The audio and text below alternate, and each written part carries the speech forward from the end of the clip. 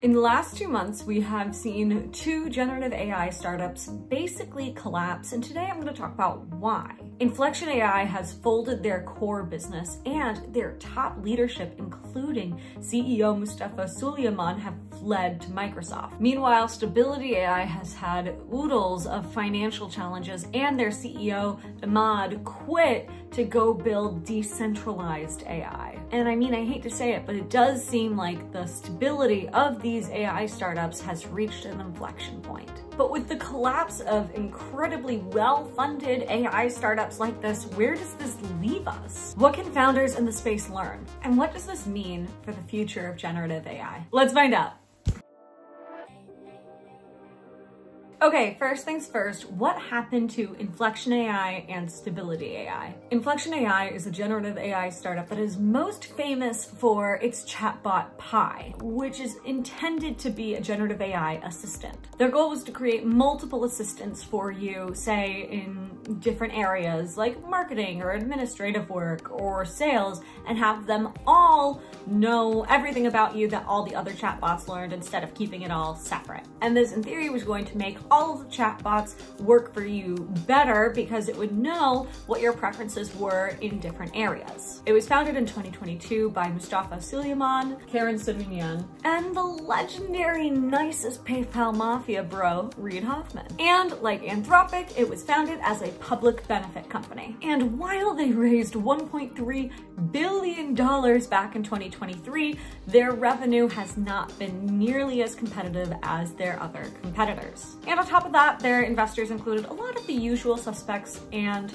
Microsoft. And the app itself was good, but not amazing, and certainly was not comparable to things like ChatGPT-4 or Anthropic's Claude or Google's Gemini and so many more. So by March of 2024, Inflection AI closed the core part of their business, and the vast majority of the team leadership left to go join Microsoft, including the CEO, Mustafa Sulyemon, who is now the CEO of Microsoft AI, which, yes, is basically the same deal that Sam Altman almost got during OpenAI's nonprofit board's failed coup. Meanwhile, our favorite PayPal mafia bro, Reid Hoffman, is staying behind and bringing on a new CEO, a guy named Shaun White, not the flying tomato, to try to figure out how to pivot and make Inflection AI successful. But despite our nicest PayPal mafia bros' best attempts, it is unclear whether Inflection AI is going to be able to proceed and is essentially a shell of its former self. Meanwhile, Stability AI's situation is a wee bit shaky. Stability AI is a generative AI company that is most famous for their tool Stable Diffusion, which is basically a Midjourney or OpenAI's DALL-E competitor. It's a text-to-image generator. They were founded in 2019 by Emad Mostaque and raised hundreds of millions of dollars in fundraising, note, not billions, and primarily worked with regular VC investors with the exception of Intel. They have been insistent on being open source and independent. And unlike Inflection AI, Stability AI's Stable Diffusion seems to have gotten way more user traction, but their business model has remained similarly unimpressive. But like Inflection AI, or really all of these startups, they were basically hemorrhaging money. Again, it costs a ton of money when it comes to electrical power and compute power in order to run these LLMs. Meanwhile, several of the core leadership of Stability AI left the company, and there were all sorts of rumblings and rumors about poor leadership by Emad, including everything from being not focused to changing what the company was doing all the time to poor allocation of funds. The AI, and that the board members did not force him out because he wanted to work on decentralized AI, which much of the internet who follows these things found a wee bit suspicious. Now Stability AI's future is in flux with new leadership, not a lot of funds, and no buyers. They laid off 10% of the company and are doing their best to come up with new business models. Now, can either of these companies make the pivot needed in order to survive? Maybe, but I would say they are both in a pretty nasty spot. And most importantly, I would say they have lost their momentum, which is really what you need if you're trying to succeed in AI right now. But here's the real question. Why haven't any larger companies tried to buy out Stability AI? See, unlike Inflection AI, Stability AI had a really impressive LLM and a lot of traction when it came to users. Wouldn't selling a company that maybe is losing money but still has really valuable IP be a good idea for big tech companies who are trying to win in this race? And wouldn't that be a preferred outcome for the founders and investors of Stability AI? And also, why didn't Microsoft simply purchase Inflection AI rather than just hiring the entire company leadership minus Reid Hoffman? Isn't that basically the same thing? Well, as I said in my last video, my girl Lina Khan is back with the Federal Trade Commission and is eyeing all of these AI startups and big tech companies like an hawk, trying to prevent major AI monopolies. They are rightly concerned about big tech potentially trying to buy out all of these different AI startups. See the last decade of big tech buying out social media companies and every other type of company for reference. And they're trying to prevent that from happening to AI because they don't want a singular company making AI products for the entire world. They would like to see competition and they would like to see different types of companies competing so that we don't run into a single monopoly or even just a handful of monopolies, right? But is this strategy of pressuring big tech companies from buying smaller AI startups like this actually good for competition? And I would say in theory, yes, but in practice, in this specific environment right now, I don't know that it's actually working. The unintended consequences of the actions of the FTC is that they are making it harder for failing startups like Inflection AI to get a lifeline if they are clear that they're going to fail. And I think for the most part, this strategy, especially in different industries, makes a lot of sense, or even for the social media era of startups and big tech, it could make sense because it does prevent, you know, these mega monopolies from occurring, just even the simple threat of potential litigation. But at the same time, one of the best things that could happen to a failing startup is to get acquired. Having startups get acquired by bigger companies helps keep employees employed, so less unemployment. It allows good work that was created by these startups to continue to exist typically in the world, or at least in theory it does. And the exit money from sales like these can be life-changing to founders or employees who actually worked at these startups. However, big tech has been abusing this practice for the last decade and buying out their competitors and making it so that founders who want to scale even a miniature competitor in their spaces have basically been unable to exist. Think Clubhouse or Snapchat turning down offers from the big tech giants and having their concepts being blatantly stolen from them and integrated into larger social media apps. That said, this situation feels different in one fundamental way, which is that it is so expensive to build large language models, right? It takes so much electricity, it creates so much compute time, it takes an intensive amount of work with super niche skills in the world to build these types of models that it's almost inconceivable for smaller startups to even make the attempts to try to compete with these giants. The bar of entry is so high, and so if you want to even try to be competitive, it's a massive risk. And if the potential lifeline of not having an exit strategy if your company does fail and letting all of these team members down. It's going to be harder to get team members. It's going to be harder to get funding, and it's going to be harder for any of these startups to even possibly make it, right? When it comes to building, say, a new social media platform, the hard barriers that you have to get around is getting people onto your app, but actually building it is challenging, but not impossible.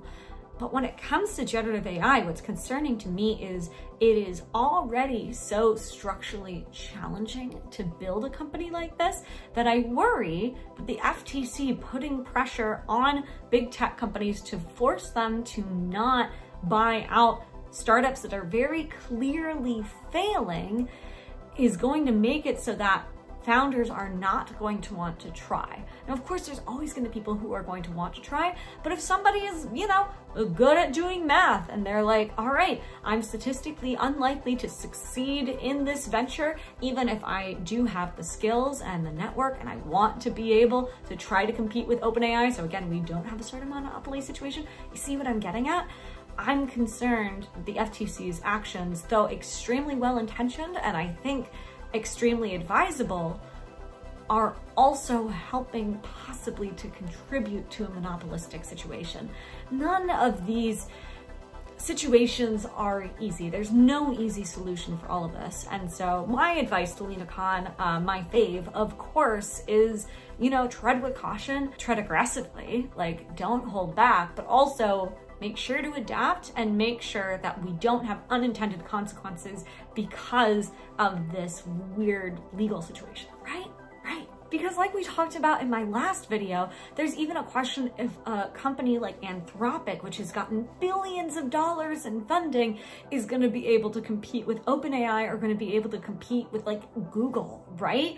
And so if we're making it so that the chance of success for founders is minuscule, it's possible that we're going to stop having founders even try, which is crazy because for a lot of these startups, if they were in any other field, they would be considered successes. But what's different here is just on paper in comparison to their competitors, they look like boulders compared to planets or galaxies. So while I heavily applaud the FTC and the government for actually trying to do something productive to try to prevent monopolies in this space after doing literally nothing for the last 20 years, at the same time, I am worried that the actions could backfire themselves.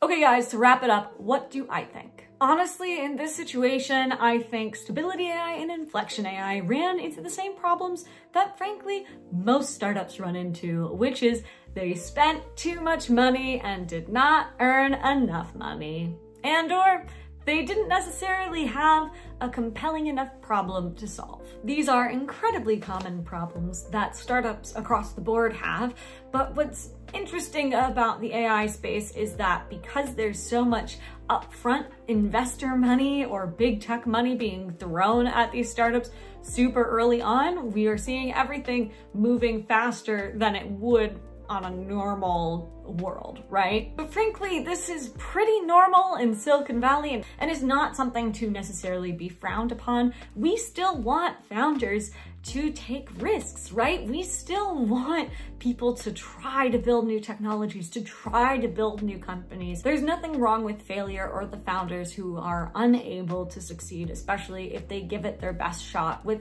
the resources that they had on hand. But another thing that struck me about Stability AI's situation in particular was the amount of bashing that Emad got for leaving the company. There's this big mythos in Silicon Valley in general about the super startup founder who brought the company into being a Fortune 10 company, right? Like think Jeff Bezos or Mark Zuckerberg or even Steve Jobs, about being the superhero founder who takes the startup from the very beginning and scales it all the way to the very top, right?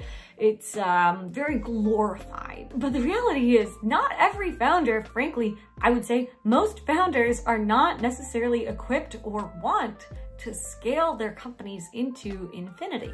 And I know a lot of people are giving Emad a lot of crap about this, and while I'm skeptical of decentralized AI, I really resonated with what he said in this interview.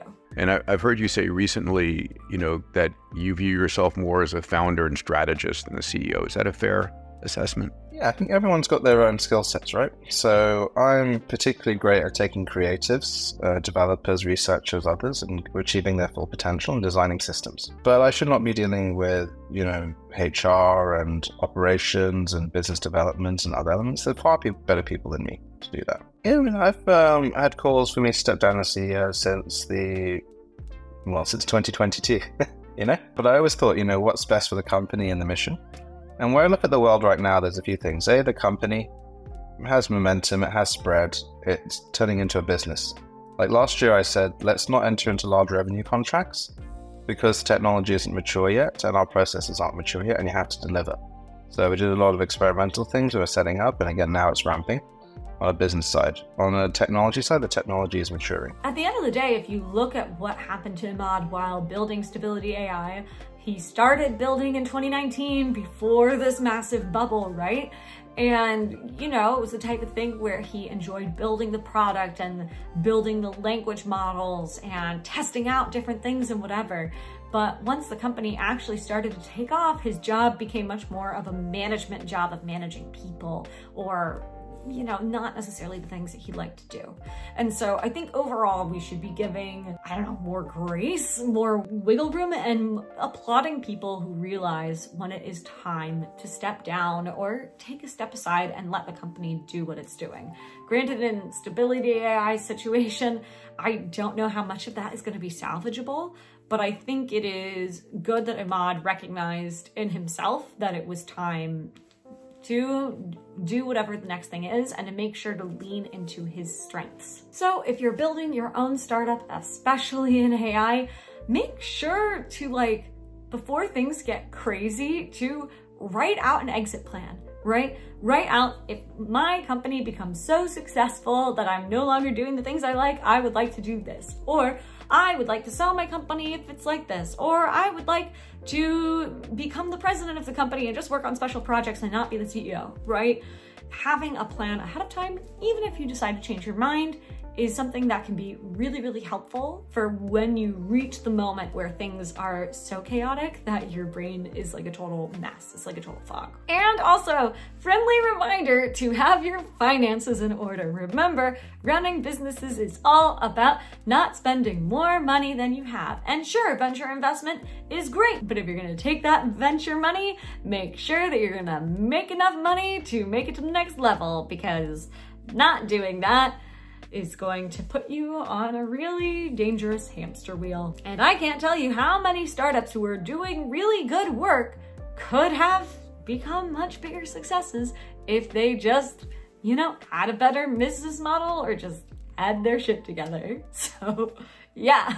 Thank you so much for watching. If you liked this video, please like and subscribe. My name is Carolyn Holden. I have spent the last 7 years working in startups, venture capital, and tech. And now I run this YouTube show where I talk about generative AI and startups and all sorts of shenanigans. Apologies for the delay in this video coming out. I'm trying to be a little bit better about that. And I have some really fun videos planned, including some shorts. So be sure to check that out. Like, comment, subscribe, or ring the bell. That's going to be the best way for you to see whenever I am posting my next video. Thank you so much again, everybody, and I'll see you next time. Bye!